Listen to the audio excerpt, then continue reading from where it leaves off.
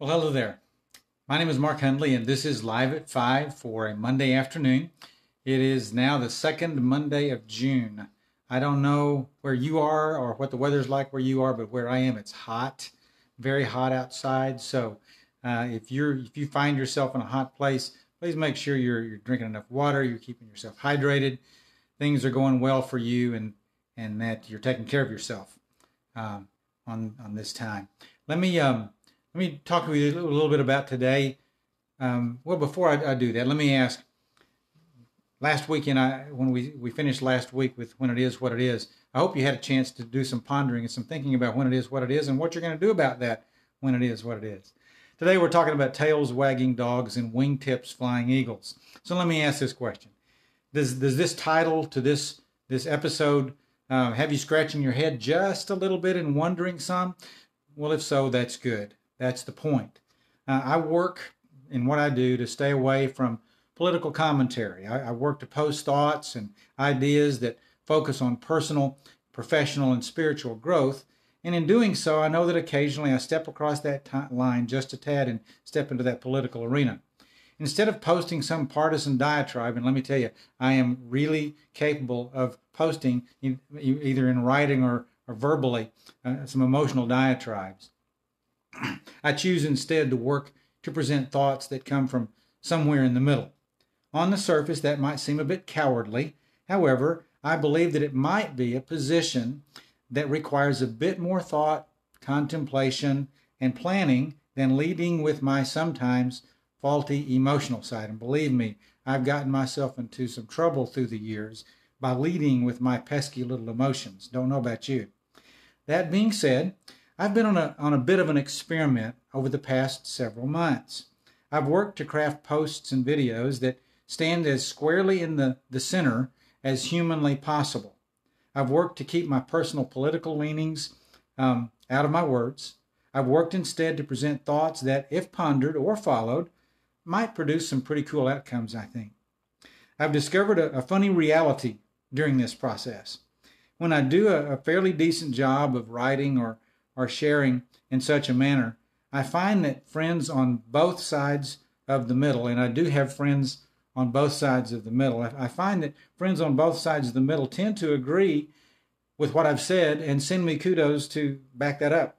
I almost wonder, though, as if they read or listen, they perceive that I am on their side. If so, perhaps I've not done as good a job as I might think. I'll ponder that a bit more. Anyway, I want to attempt another such statement. Here we go. Tails wagging dogs. Now close your eyes for just a second. You don't have to close your eyes. I think that phrase just creates a picture. Tails wagging dogs. Envision that one. Tails wagging dogs. That would be silly, be unnatural, bizarre, completely incomprehensible. A mentor of mine many years ago, this was one of his favorite statements, and he used it frequently. And in fact, he used it so often that an artist actually drew a picture for him of a tail with little legs, a tail wagging a dog. I love that picture, and I'll always remember it. Looking at it caused me to laugh initially, and yet it caused me to cringe at the same time. Why, you ask? Well, it clearly portrayed the crazy nature of such an unthinkable event. I remember thinking the first time I saw it, poor dog, it can't eat or drink or jump or run. It can't do anything that a dog is supposed to do. Well, what does that have to do with where we are now?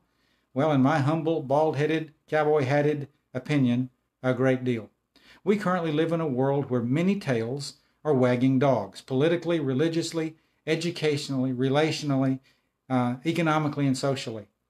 Many of the systems on which we depend to lead us through the uncertainty of this world are doing so from an appendage attached squarely to their collective butts.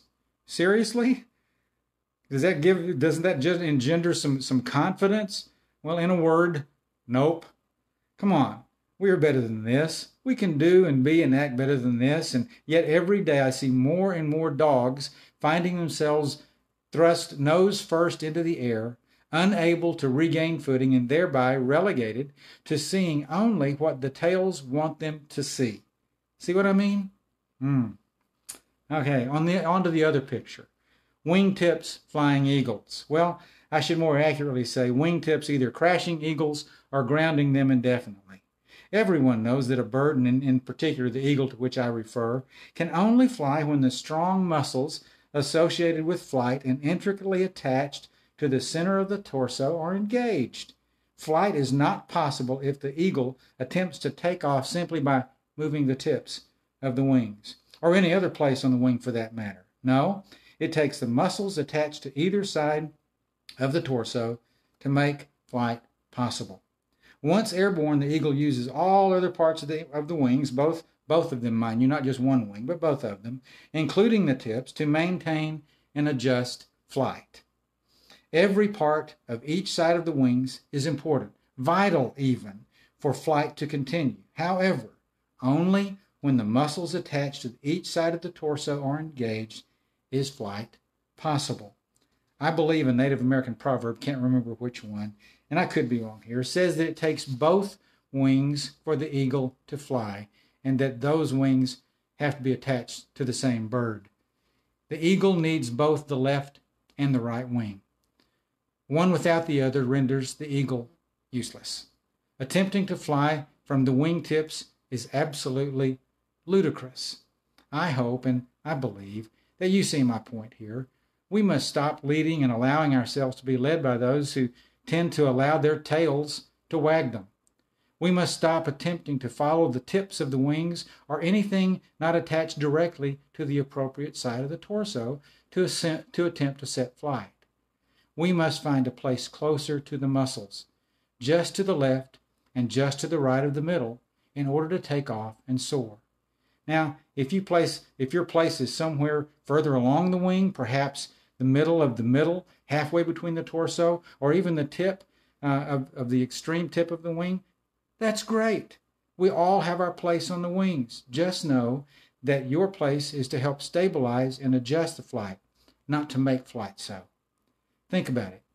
As funny as tails wagging dogs and wingtips flying eagles might appear, the outcome of allowing and encouraging either or both only stands to reason that if we do so, and the more we do so, we will become impotent as people. A little bit fanciful, a little bit strange. I thank you for joining me this afternoon. I look forward to tomorrow afternoon, perhaps a bit briefer segment. I hope you have a great evening. Come back and see me tomorrow. Peace.